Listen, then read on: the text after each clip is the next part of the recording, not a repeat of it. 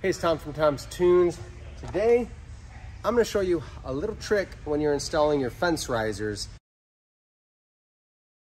These are from pontoonstuff.com. They're about a 1/4 inch tall, and they're going to give you that lift to your railings that allows airflow, water flow, all of that good stuff to keep your floor dry, whether it's carpet or vinyl, allow water to run off, and keep your boat looking newer, cleaner, and better.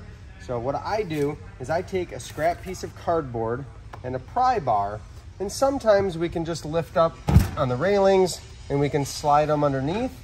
And I'm gonna just line that bolt up that's going through the deck with the opening in my fence riser. I slide it in just till the lip of the fence riser is at the railing, and that one is in. It's not always that easy because when we're putting our railings together, whether it's new railings or your old used railings, a lot of times you have big sections like this starboard side here. This is bolted together all the way down 20 feet of railing. So lifting here isn't quite as easy as it was in the very front.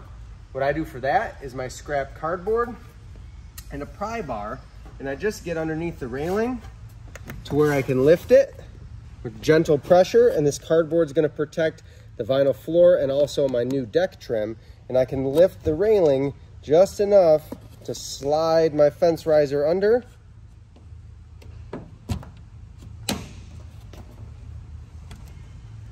And then take the pressure off with the pry bar, and my fence riser is now right in position.